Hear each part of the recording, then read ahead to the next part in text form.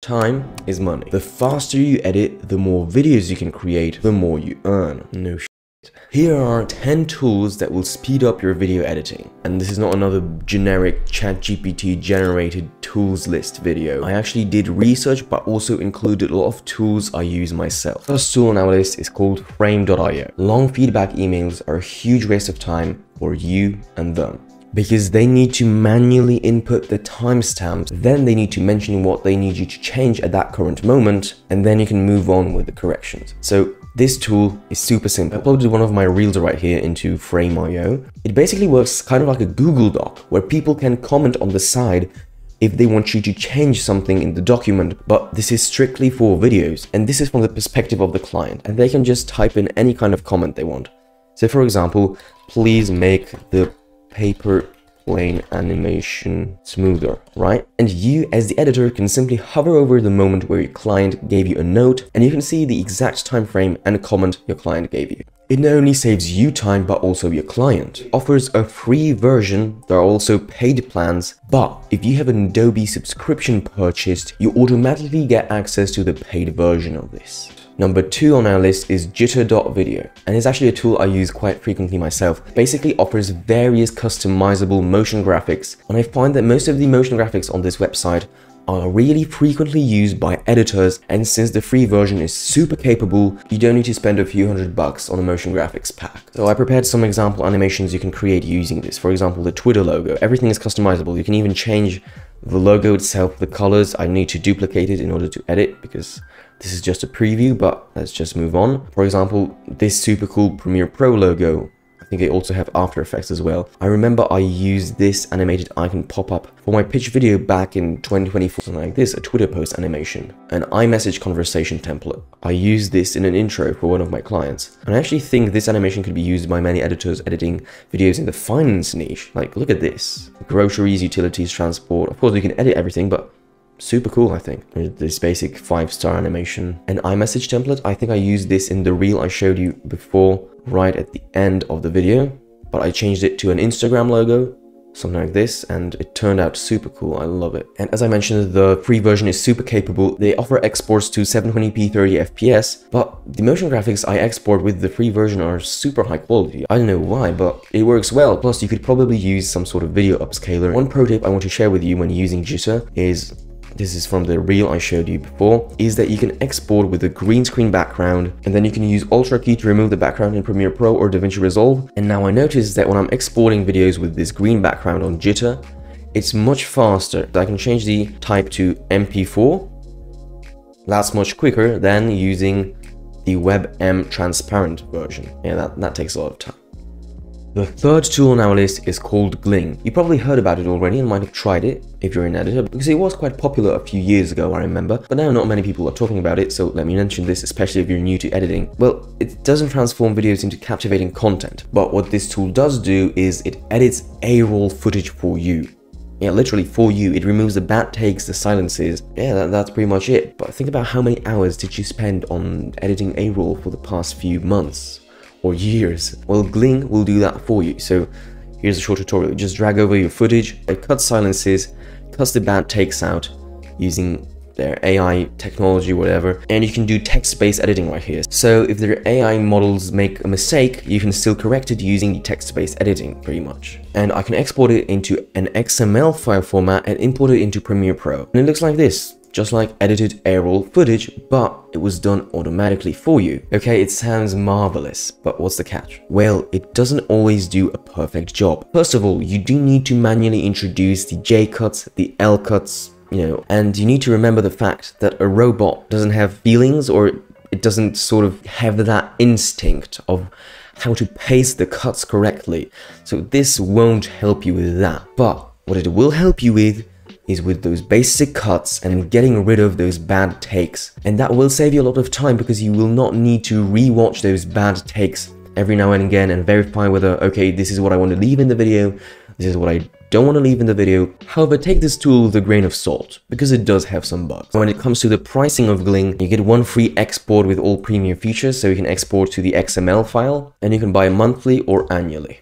Next on the list is Listary. Super simple tool, yet super helpful. Let me go into Premiere and let me just double click the control button. And let's say I want to search up a fart sound effect. Drag it over into the timeline. It was that simple. You don't need to open up the folder and look for the asset. Maybe it's in this folder. Yeah, luckily I found it. This will search up your entire computer. It will analyze all the files you have. It's much better compared to the Windows Explorer search engine. It works 10 times as fast, literally. Next on our list are Motion Array, ENVATO, and Storyblocks, and etc. Because I'm talking about these sort of apps or websites or providers in general. You know, using Pixabay and Pexels and the YouTube audio library for finding music and stock footage and maybe even sound effects. Yeah, Pixabay offers sound effects as well. It works, okay? But why did I put them on the list? Well, these stock footage, sound effects, music, asset providers, they all have the best content filtered in. And because of that, you end up spending less time scrolling through Pexels trying to find the best footage for your use case. Because yeah, those free websites do have some good stock footage, but you can also find loads of shitty footage that you need to scroll through until you find something that works. These guys, they have it figured out. They know that creators and editors come here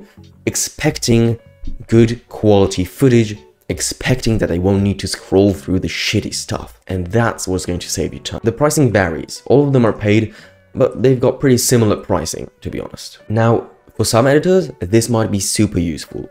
For some editors, not necessarily. Because if you spend most of the time creating these super advanced After Effects animations, I don't feel like this is going to help you that much because you don't use stock footage as much anyways, and the sound effects, you can find them online for free. Next on our list is MIXKIT. Now, this is a free alternative to the websites I mentioned earlier. It's like the middleman between Pexels and Pixabay. I'm mentioning it on the list because I feel like not so many editors know about this website. Maybe I'm wrong, but I just want you to know that this exists. And so as I mentioned, this is basically a free alternative to Storyblocks, ENVATO, Motion Array. So why is it free, you might ask? Well, they've got way less assets available compared to those big guys. So they've got stock videos, stock music, sound effects as well.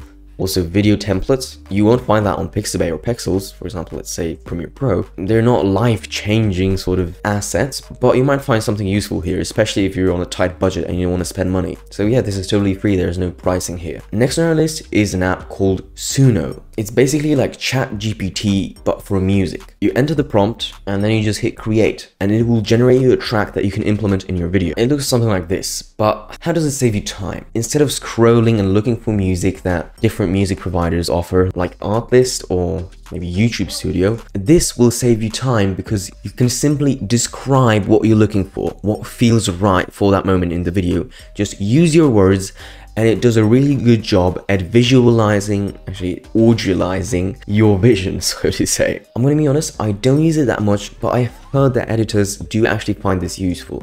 When it comes to the pricing, well, the basic plan, you do get 50 credits, but you do not get commercial terms, whatever that means, but basically you're not allowed to use this commercially, right? Then you've got the pro plan. That's when you can start using the tracks commercially. Next on our list is AUTOPOD, and this is strictly for editors who need to edit podcasts.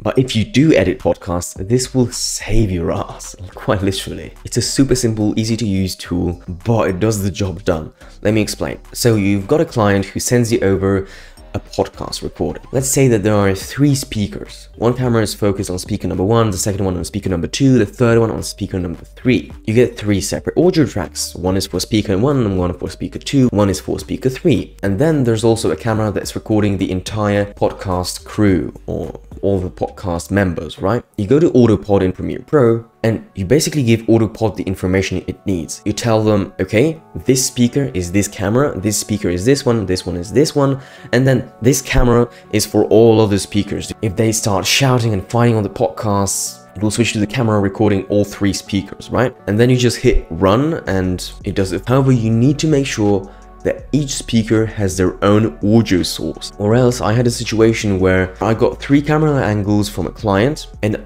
I only got 1 audio source, and in that case the tool became absolutely and utterly useless. So make sure to ask your clients to record on different audio tracks. When it comes to the pricing, there's only one plan right here, but if you do edit podcasts, don't hesitate buying this. Next on our list is EVERHOUR. How can you know your hourly rate if you don't know how much time you spend editing your videos? That's where time tracking tools come in. and I use EVERHOUR, and I'm actually using it right now in order to track the time of recording this video. And thanks to this, you will also be able to notice how you evolve as an editor, because for example, 2 months ago I was editing this video, this type of video, in 10 hours, and now I'm able to do it in 7 hours. You probably wouldn't be able to notice that if you didn't have EVERHOUR. One more scenario where this can become useful is, let's say you decided to purchase an ENVATO license, right? And you wanted to check how much faster you're able to edit the video thanks to using this tool, right? And then you notice, last time I was editing this video for X amount of time, and now I'm able to edit it in like X minus 2 hours of time, or 3, or something like that. And let's say you started introducing GLING into your workflow, and you notice that, well, yeah, the A-roll is edited, but I had to face some bugs, which, I mean, at this point, I really don't know how much time I spent doing this. Does this make sense? Or doesn't it? And then you go to EVERHOUR, and then you see, oh shit, I spent 1 hour more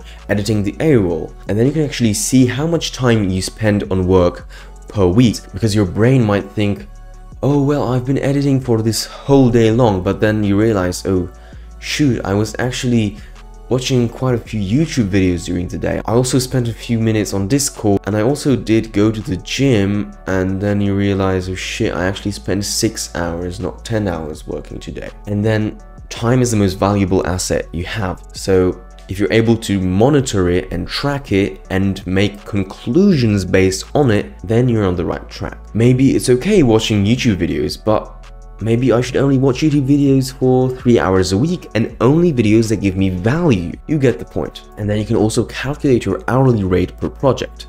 So let's say your client paid you $600 to edit a video. Now you just basically divide it. If you didn't have EVERHOUR, you wouldn't be able to know how much time you spent. Now that you know that this client is earning you $50 per hour. But you've also got another client who's paying you, let's say, $800 per video, but you need to spend 20 hours on editing it. That means that your hourly rate for that client is only $40 per hour. And now, yeah, theoretically, this client is paying you more on paper, but in reality, this client is actually paying you more. Next on our list is Sketchfab and CG Trader. And these are websites that offer 3D models, so how the fuck can that save you time? I actually explained why that can speed up your workflow in After Effects. I also posted a YouTube short about it, so you can check it out on my channel as well. But why can 3D models make your workflow in After Effects way faster? Those 3D models are super simple to use. Look, you can keyframe the movement.